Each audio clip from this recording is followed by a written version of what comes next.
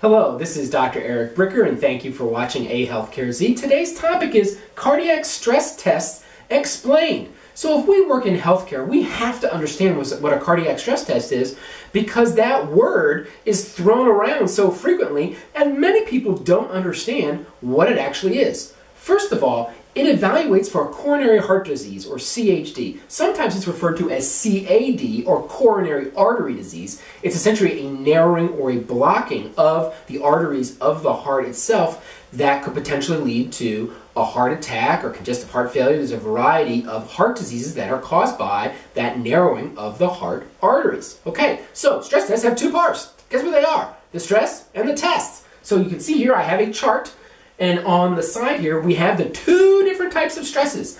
There is a treadmill stress, where a person walks very vigorously on an inclined treadmill. And then there is an IV chemical stress, where they inject either Dobutamine or Persantine or Adenosine into the arm, and it causes the heart to beat real hard without the person having to exercise. Okay, then on the top here, we have the tests. So there's three different types of tests. It can be an EKG test, where they put the electrodes on you and you see the squiggly lines to evaluate the heart.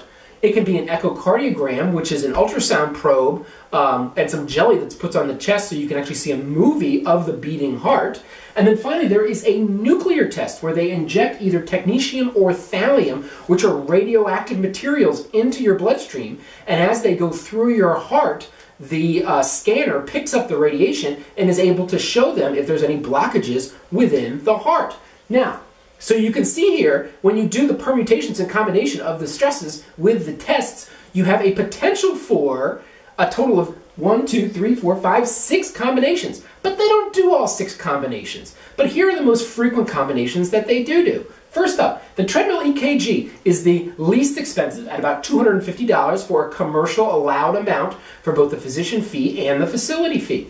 Next, we have the Treadmill Echocardiogram, which is more expensive, about $500. And both the Treadmill EKG and the Treadmill Echo, they can be done in the doctor's office. Now, it's actually pretty hard to go really fast on a treadmill and then jump over to the echo table. Like, I've seen it done before. It's pretty awkward. So a lot of the times, what they'll do is they'll use the IV chemical stress with the echocardiogram test. That is more expensive, tends to be around $1,500 to $2,000 for the test.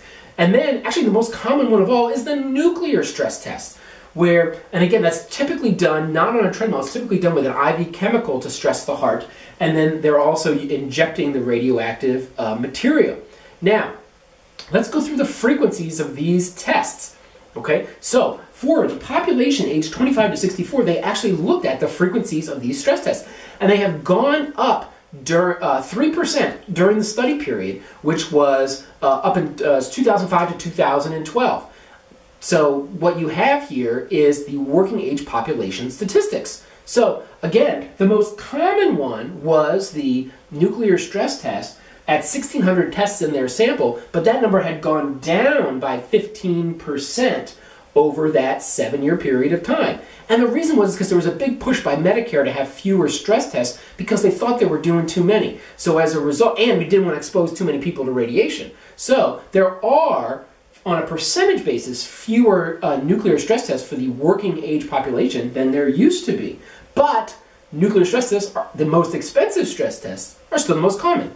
Next up, for the echo stress tests, there were 906 tests versus the 1,600 tests. Okay, so it was about half as much, but it had increased in frequency 29%. And again, for the EKGs, there were 696 tests, again, about half as much as the nuclear stress tests, but their numbers had risen by 13%. So, if we work in healthcare and we hear the word stress test thrown around, then we need to understand what it's done for, that there's multiple different types of them, and that the cost of those different types are very different. And that's my point for today. Thank you for watching AHealthcareZ.